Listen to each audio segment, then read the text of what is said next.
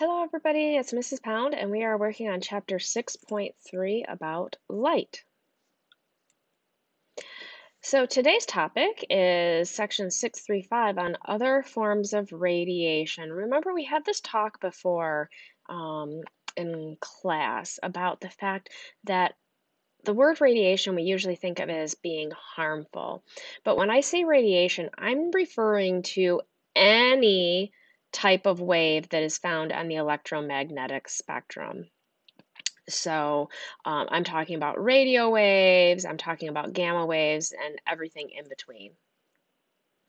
So our objectives today are going to be to summarize the different forms of radiation and describe uses of the different forms of radiation.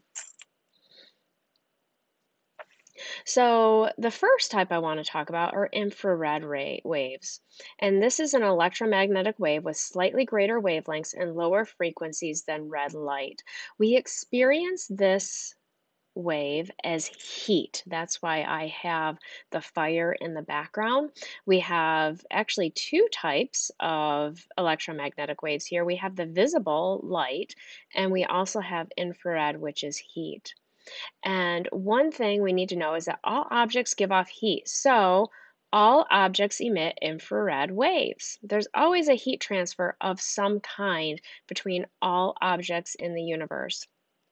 And we have been able to develop a science called thermography using this. And so, what you have here is you have a camera that detects infrared and changes it into colors that we can see.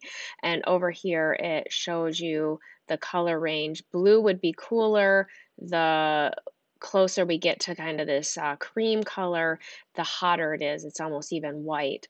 And so, thermography is used for a lot of things. We can take thermograms of the human body to see where there's inflammation in the human body. Uh, you can use them to see where heat is leaking out of your house and you might have to better insulate. Firefighters use it to see if all of a fire is put out in a house and to see if there are any hot spots that are left that they need to put out.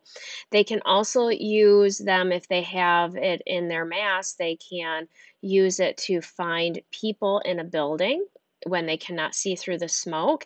And helicopters can use thermograms at night to find missing people because they will see that hot spot in the area of where that person's body is. So, very useful technology.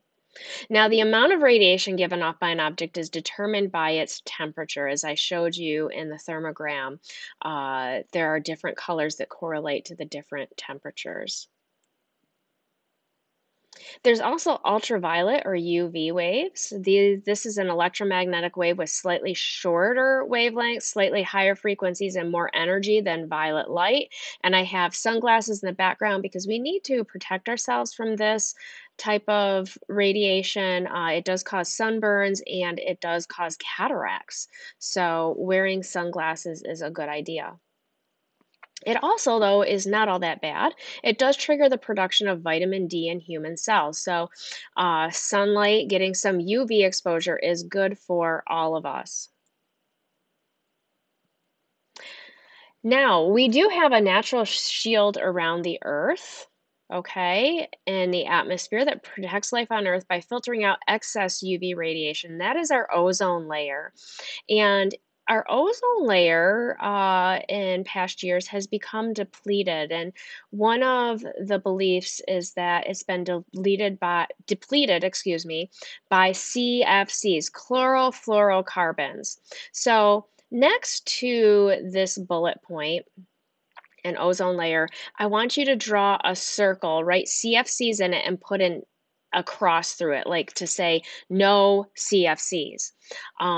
It has been shown in the lab that CFCs react with ozone, and so CFCs have been banned by over 200 countries, and it does appear that the hole in the ozone is shrinking. It's also a seasonal thing, though. So some scientists are just thinking it's more of a seasonal thing, but it does appear that the hole is shrinking because of the band of CFCs.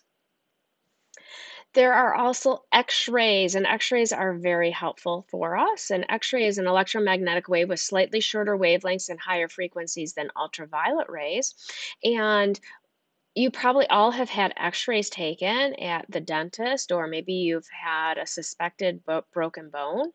And what this does is bones appear white in color on X-ray film because the dense bone absorbs the X-ray radiation.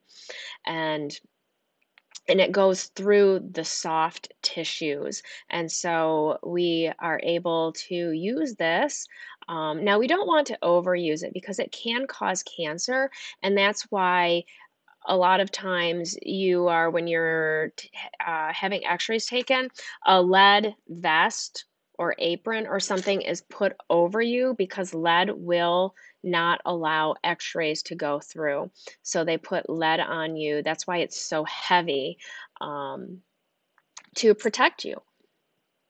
And the last type of radiation I want to talk about are gamma rays. These easily penetrate objects because they have a tremendous amount of energy because they have the shortest wavelengths and the highest frequencies. Um, we are protected by these on Earth by actually our magnetic field. Okay. And so that protects us. And gamma rays are given off at nuclear power plants. And so, around the nuclear core where the radioactive material is, it will be protected with lead and other materials because gamma rays can actually go through 2 meters of concrete. So, very high energy. Now, we do use this to treat cancer, so radiation treatment uses gamma rays, but it can also cause radiation burns. So we have to be very careful with it, because it can be very damaging. So, our objectives today were to summarize the different forms of radiation and describe uses of the different forms of radiation. So, don't forget your 5 questions, and I'll be back with more about light.